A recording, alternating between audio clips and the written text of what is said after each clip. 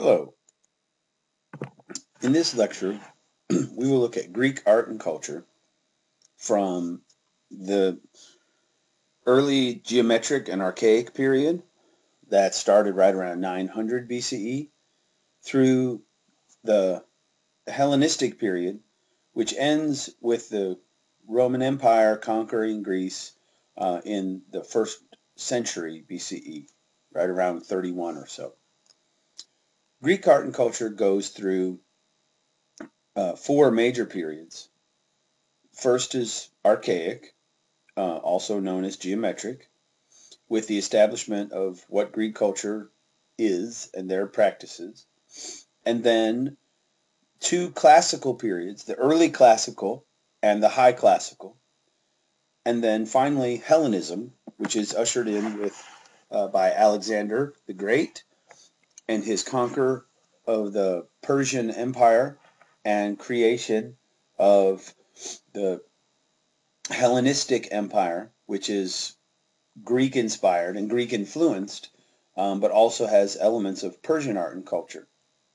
Now, um, Greek art is actually a descendant. The Greeks are descendants of earlier peoples who lived in the region known as the Aegeans. The Aegeans um, were island people like the Greeks. They had developed civilizations and cultures uh, 1,000 or to between 1,000 and 1,500 years before Greek culture emerges. Um, but the Aegeans had um, Aegean civilization had faltered and had been conquered by the Persians, and then over time the Greek city-states emerged uh, and to throw off Persian rule and authority and establish their own senate and their own league of city-states, um, all somewhat independent but certainly connected as Greeks. And they were influenced by the cultures around them, most notably the Aegean, and most notably the Persians. Now, when we talk about Greek classicism, there's it's classic with a capital C, and so when you see that in your text or you see that in writing and or in research, what you're what they're talking about is a specific time period of Greek history. So classical art is Greek art between about the years 750 BCE to about 300 BCE. That 450 years of history and culture is the classical, and it's one of the most influential arts and cultures in all of history. We still see the evidence of the classical, the influence of it in everything that we do, and in our culture in the West. We see it in our architecture. We see it in what we consider realism. We see it in what we think of as what is beautiful. We see and feel their influence, and the influence of classicism in all art and culture. Now, initially, Greek art focuses on, during the archaic period, focuses on the establishment of Greek orders. Now, the Greeks believed that through rational, intellectual, logical, reasoned thought, that man could create what they um, saw in the natural world around them, and they could recreate that realistically in sculpture, and they could create a reasoned and proportioned architecture that would lead to beauty. Now, remember, we talked about in the first half of the semester that beauty is not pretty, that beauty is perfection. And you attain that perfection through a combination of realism and order. Now, when we think about realism, we tend to think about um, something that matches what we see in nature, or something that matches what we believe to be a reflection of reality.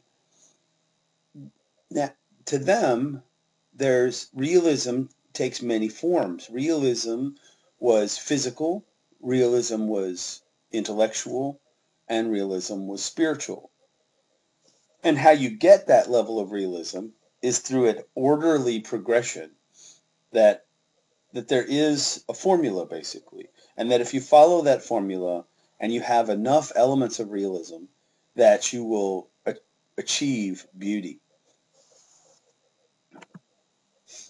In architecture, there are three Greek orders. Some scholars only see the first two, Doric and Ionic, as purely Greek, and label Corinthian as a Roman version of Greek order. Because the Romans were more used Corinthian most often, and as such it was seen really more as Roman than it was Greek. But all three are Greek architectural orders and were used in Greek structures, most notably in Greek temples. Basically, the different orders, are variations on the use of different elements to create a structure. They used columns. The shape and size and scale and decoration and design of those columns determines what order it is. So you see in the Doric order on the left that the columns are wider at the base than they are at the capital, that the capital is a simple flare cap. It's not very decorative. Doric is the simplest of the orders. It's also the oldest. Doric structures are the most famous and iconic structures in all of Greek art and culture. The Parthenon, the most famous Greek temple, is a Doric temple. Now, the temples were consistently built on a pedestal base, usually 3 steps, and then above the columns that create the structure, the colonnade would wrap around the exterior and create the structure. There's the pediment, which is the triangle-shaped roof structure, and that sits on top of the architrave and the frieze. Now, all three orders have the same basic elements. It's the details and the use of those elements, the number of columns, the arrangement of columns, and the structure that create the variation between temples. Now, the Ionic order has columns that are simpler, that are thinner, that are more delicate, that have a base, a flared base, and their capital has a scroll form, because Iona saw itself as an intellectual city. They had a library of thousands of scrolls, tens of thousands, and as such, they wanted to have a style, an architectural style, that would reflect what they saw as their nature, as their character and identity, as being intellectuals. Now, the Corinthian capital it takes the same column structure as the Ionic, but it incorporates the acanthus leaf. That leaf form that you see there is it resembles the leaves of the acanthus tree. Acanthus trees were sacred in the ancient world. In fact, they're still held sacred today. Acanthus wood and acanthus leaves are used in sacred objects, and the leaves are actually used to make the most common form of incense used in religious ritual. So Corinth was a religious city and a religious center, and it's surrounded by, in the hills that surround the city, by groves of these acanthus trees. And so, those trees were protected by law, and as such, they were, Corinth had this identity as a religious city and religious center. Now, in terms of sculpture, that order and perfection comes from the development of what is called the canon of proportions. The canon of proportions was eventually written and added to by two high classical sculptors, Myron and Polykleitos, but it was older than that. And it said that to create the perfect human form in sculpture, you needed to follow the formula of proportion based upon the measurement of the human head. So the shoulders should be 3 heads wide, the waist should be 2 heads wide, the hips should be 2.5 heads wide, the torso should be 3 heads tall from the base of the neck to the hip. From the hip to the knee should be 3 heads, and from the knee to the ankle should be 2 heads. So basically it's a 3-to-5 ratio, and from top to bottom of the torso to the below the waist. But it's not just physical form. The sculpture is also intended to depict the perfect demeanor, the perfect age, the perfect attitude and identity. You don't show a great deal of emotion. They believe that logic should be more, and reasoning should win out over emotion. They saw emotions as weakness. And they also believed that one of the most important tenets of Greek culture and of Greek philosophy was that man was the measure of all things. That if given enough time, information, and opportunity, that man could figure out just about everything that there was to figure out in the world, that we could understand and manipulate the natural world, and that all we needed was that opportunity to do so. Now, so this sculpture, not only does it represent perfection in terms of what they see as idealized physical form, but it also represents that demeanor. He strides forward to show progress, to show movement, to show balance. His eyes are slightly exaggerated and enlarged to show that he's observing and witness to the world. His face is almost expressionless to show that he's not ruled by his emotions. And he is what the Greeks considered to be the ideal age. Now, this really has less to do with age than it has to do with the way that they viewed humanity and the arc of human life. But they did see that you are about as perfect as you're going to get physically at about 19 years old. After that, as you age, your body starts to deteriorate as you use it and it wears out. But they believed that you could overcome that through wisdom and experience, and that we were, as individuals, we're always in the process of perfecting ourselves or of deteriorating. So you're either getting better or you're getting worse. And what you need to do is concentrate on always improving, always getting better, and then that makes us part of a classical view of culture. Now, this wasn't just for the male. The female had this same canon of proportions, but you'll notice a significant difference. Now, this is the original on the left and a recreation on the right. We first want to deal with the painting. We tend to think of Greek sculpture as being white marble or stone or raw like that. But that's not at all the case. They painted their sculptures. They painted their structures. They loved bright colors. They saw that as a part of the realism, and so as such, they would have painted the sculptures. They would have looked much similar to the recreation on the right than just the raw stone. Now, they painted them with tempera paint, which is an egg-based old form of paint that we learned about in the first half of the semester. And tempera, while it is, it's rather, you can get bright colors, and it's rather bright, and it's relatively durable. It will break down with water over time. That's partly what's happened, is that the tempera has washed away and worn away. Now, you'll notice another difference between the male and female is that the male was unclothed and the female is clothed. That has to do with the nature of man versus woman. Men were supposed to be the hero, and the heroes are depicted like the gods, and the gods are, especially the male gods, are depicted in the nude because of their perfection and their immortality. And so as such, because the idealized man is supposed to be a hero like a god, so he doesn't need clothes, and he's also perfect, so there's no point in hiding the perfection.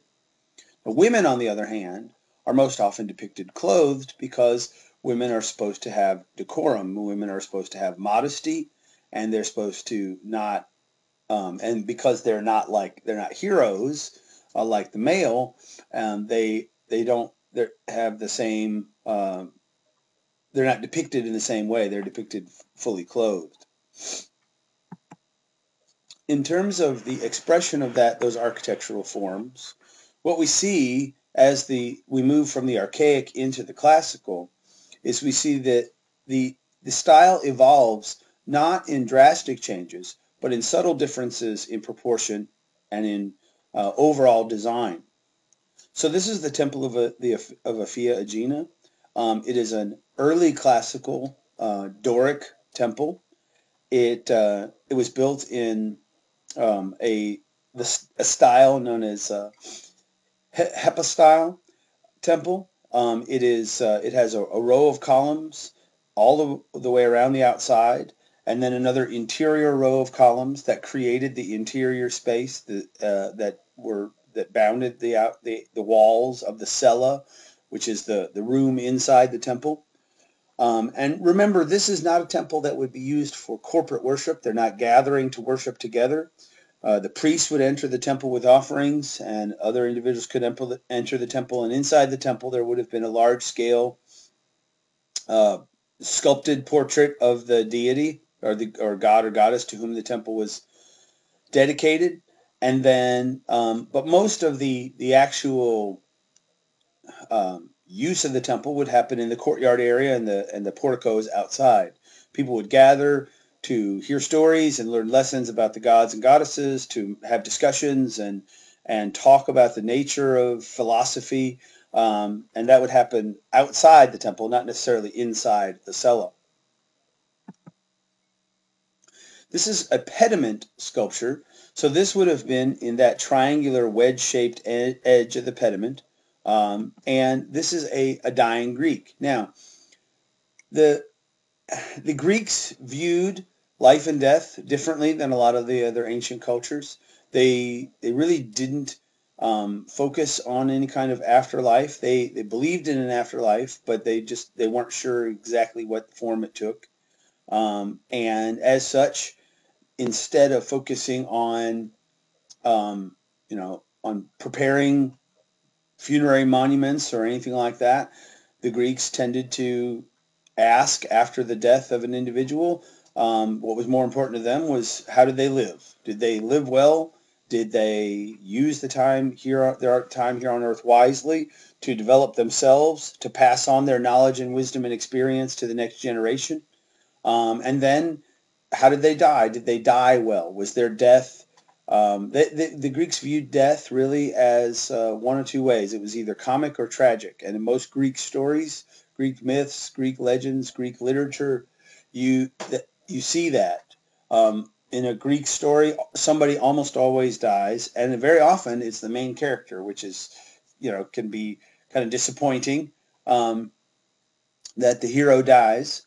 But after their death, what they ask is, did they die in vain, which would make it comic, or did they die in service, or was it a good death at the end of a good life? And if so, then their death would be tragic, but it would be part of the natural order of things. They didn't see life and death as being, something or as opposites. They saw death as part of life. It was part of the natural progression of life. And so they wanted to just know that you used the time that you had here on earth well.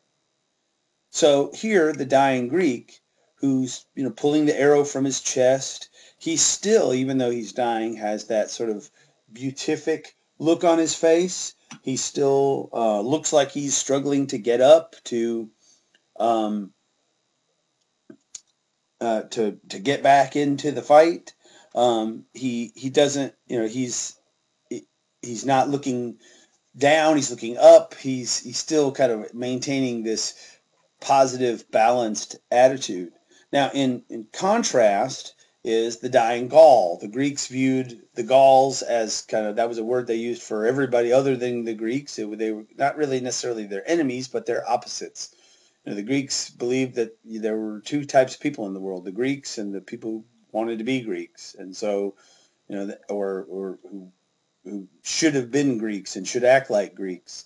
And so the Gauls were a physical people. They lived more to the north in the Mediterranean, but they were also anyone non-classical, basically. And so the Gaul is dying, and he looks down, and he looks defeated, and he still clings to his shield, and he, all those things that are not a reflection of, the understanding of Greek classicism. The form is very realistic. As Greek sculpture evolved over time, we see the level of understanding of realism and form gets much, much greater very quickly, because they believed in the power of the evolution of style. So you should learn from the previous generation, who should learn from you, and style should always be evolving towards a higher level of perfection. And that's a different view of what art and culture should do, because like in Egypt, they were isolationist and they were conservative, and they tried to stay the same, versus the Greeks, who were always trying to improve or get better. Now, in Greek culture, there are a few, just like with every culture. In Egypt, it's the pyramids, and Mesopotamia, it's Babylon and Persepolis, and in the Greek culture, there's these iconic structures, and the most important is in Athens, the Acropolis. The Acropolis is the hill that overlooked the ancient city, and on top of that hill, they built several temples to Athena, and the most important of those temples is the Parthenon. The Parthenon was considered by classical Greeks to be the perfect Greek temple form. It's built in a Doric style, which was the most common in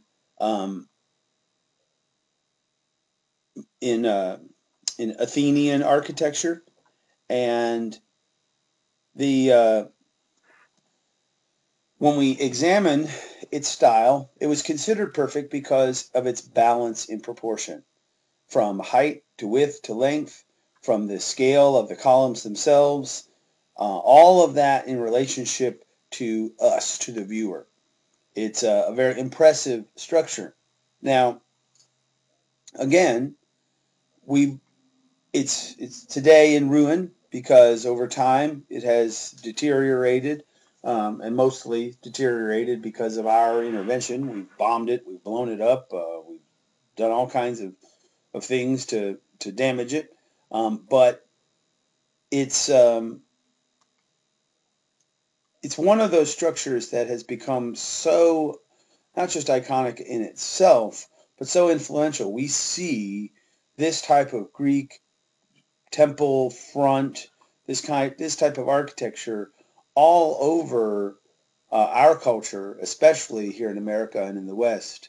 We see this type of form in our government buildings, in our financial buildings, in all kinds of structures, even in our homes. The use of columns to create a porch, to create a portico, to create an entryway, the triangle-shaped pediment for the roof. We see this type of architecture everywhere, and that's partly why it's been so influential, is that it will always be seen as classically beautiful.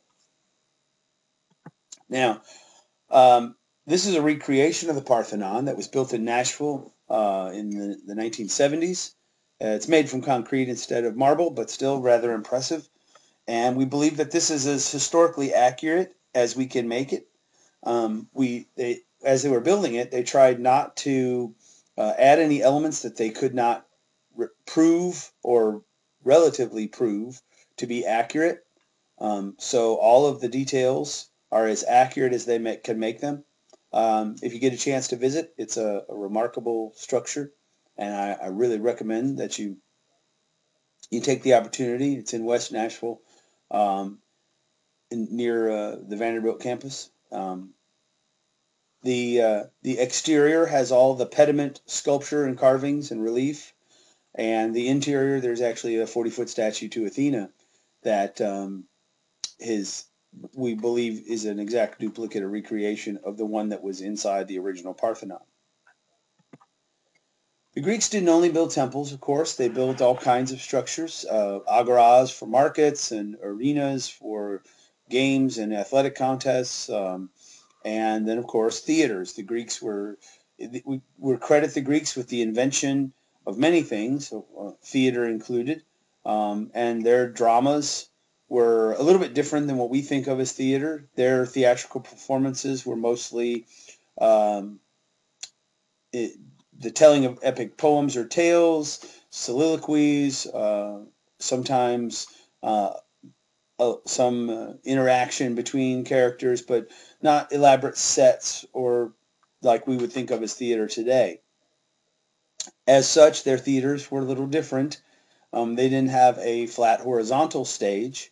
Instead, they had a vertical stage. That wall of arches is actually the stage, and the characters, the performers, would appear in those arches, lit by torches, and they would say their lines or tell their poems, and the natural acoustics of the amphitheater, of the curved amphitheater, which would catch the sound, would actually help the audience to hear. Now, they built these theaters and all of the Greek structures in every major Greek city, in every place they went, and that was also something kind of unique to Greek culture, that it wasn't. It was sort of transferable. It's all about following the order. It's about following the formula. So you don't just build a temple here, a temple there. There's a temple, multiple temples in every Greek city. You build an amphitheater every Greek city. You build an arena. You build an agora. You build all these things in every city. So when they had a new city or cities would develop, they would over time build all of these structures. They're built mostly with marble and granite and irregular stone, masonry using cement and concrete and mortar to hold them together, something they learned from the Aegeans. And they don't quite have concrete just yet. They have cement, but not concrete. Won't be till the Romans that we get true concrete.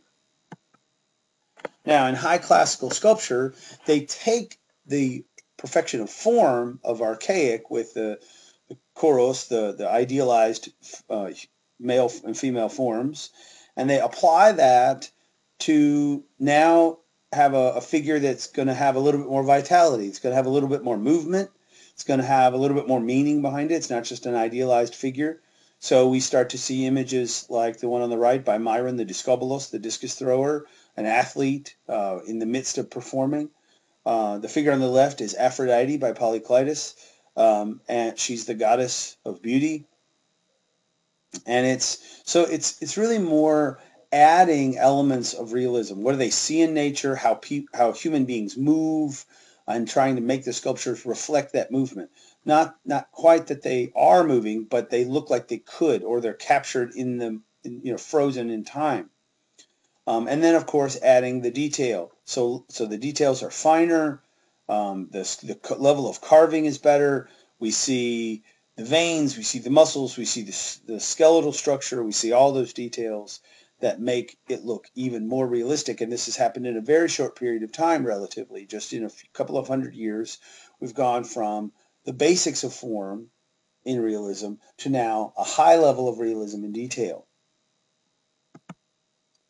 Now, at the end of the High Classical, we see Alexander in 323 BCE. He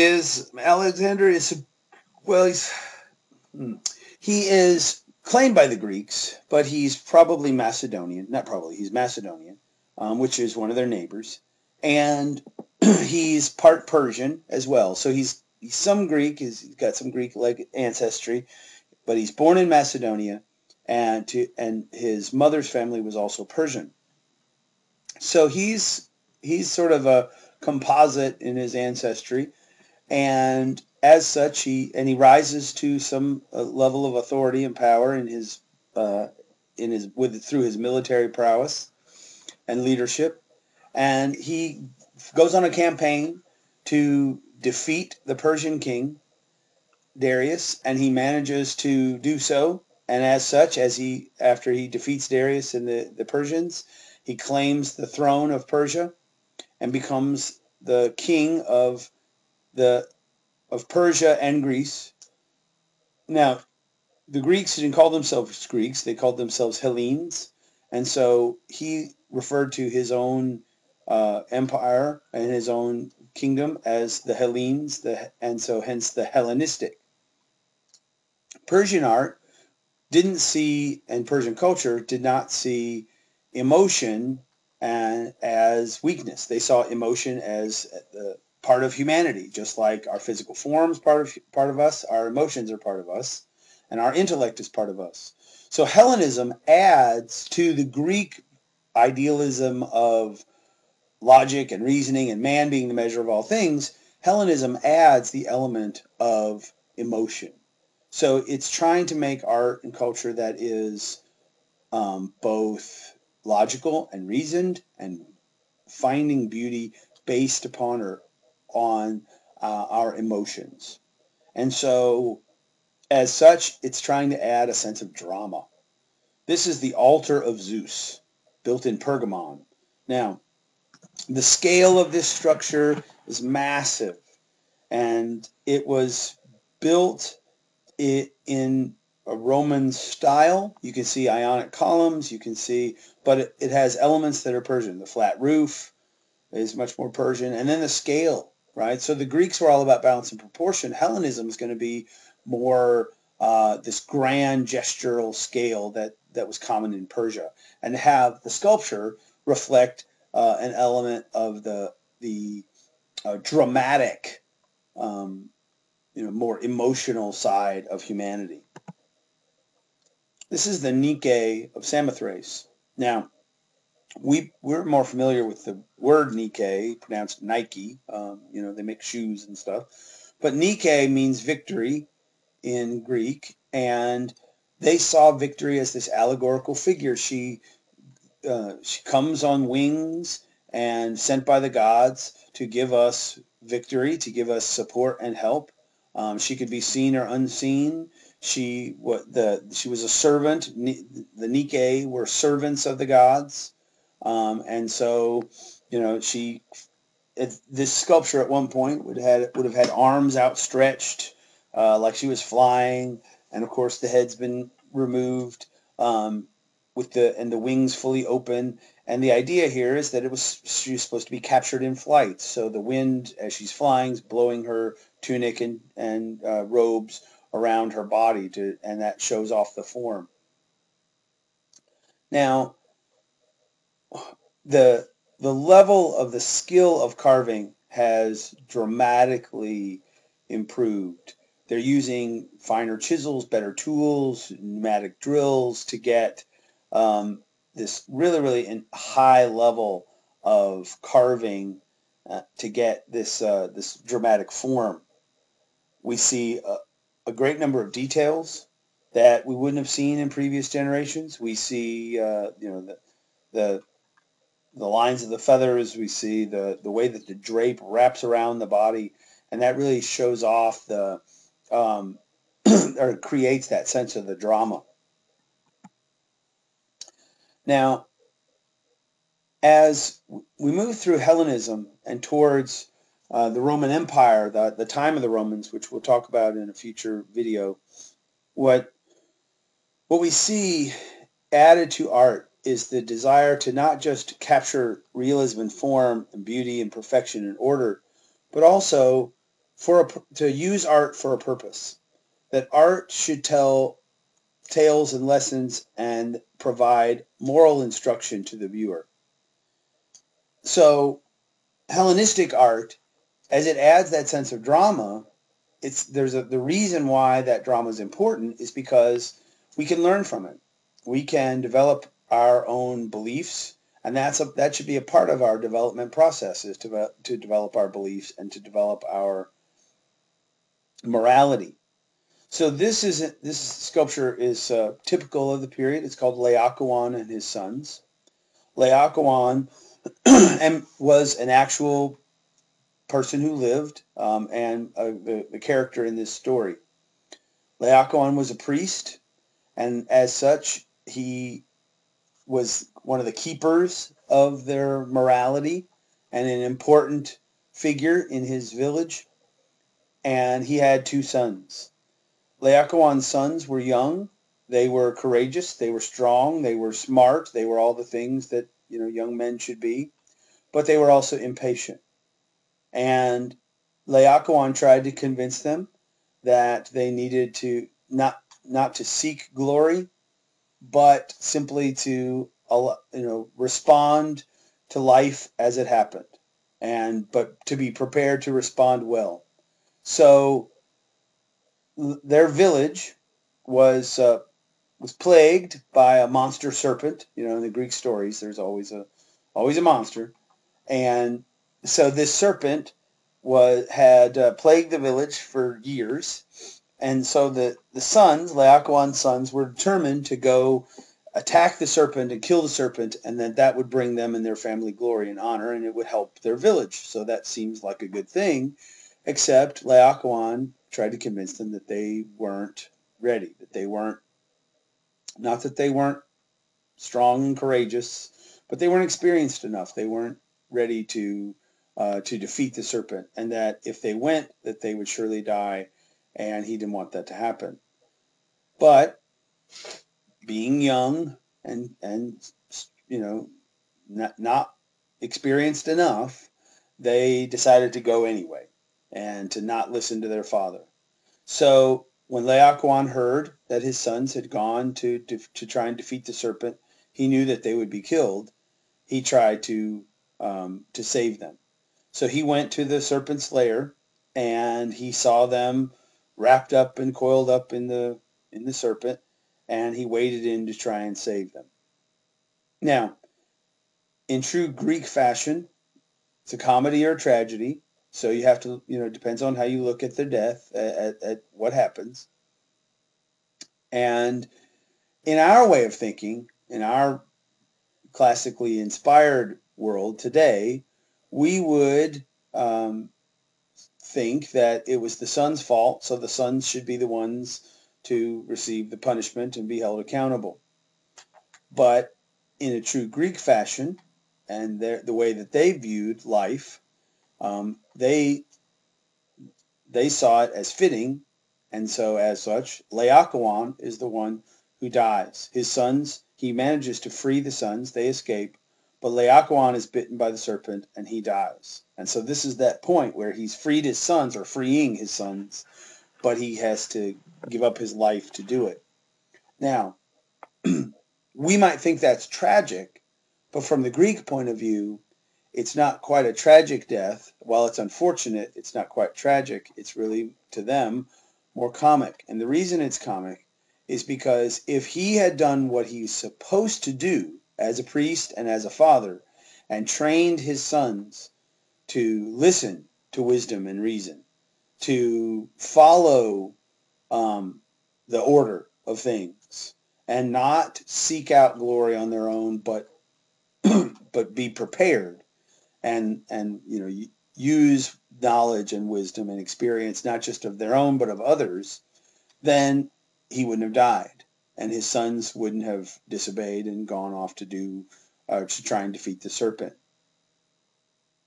The sculpture itself shows the misery in Laocoon's face. It shows a high level of realism in the form. The muscles are rippling, and they're in the midst of that combat with the serpent. And all of that is a reflection of Hellenistic style. So we've seen through the evolution of these sculptures, the form go from realistic but lacking of any sense of the movement, to adding that element of movement in the high classical to now adding the element of the narrative, the story in the Hellenistic. The Greek art and culture was in all things. It wasn't just in the special or the public. It was in the everyday. So they applied the same types of imagery, the same use of imagery to tell moral lessons and tales, to simple things right down to the china, to the ceramic ware that they used in eating and cooking every day. So these are called craters. The object on the left is a crater. The object on the right is an amphora.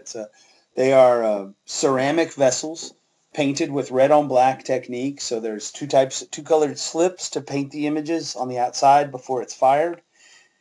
And they took that opportunity to paint images that would help us, remind us as we're eating and drinking and celebrating that balance and proportion in all things is important in life.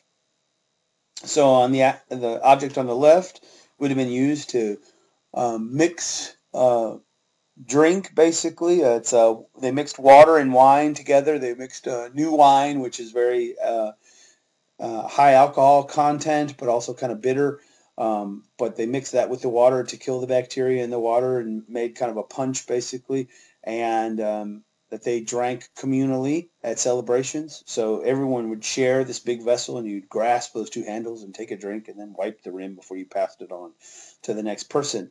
And on the outside, there's an image of Bacchus, or actually Dionysus in this case, because the Roman version is Bacchus. It's the god of wine and spirits and the god of celebration. But the imagery is telling us moderation. So it's really about, okay, don't drink too much of the wine because it will inhibit your reason and your logic. And so even on the outside of these vessels, they're using that opportunity to tell a moral tale, to improve our thinking and logic and reasoning as we celebrate. Greek art and culture was about this search and goal for perfection. That's classicism.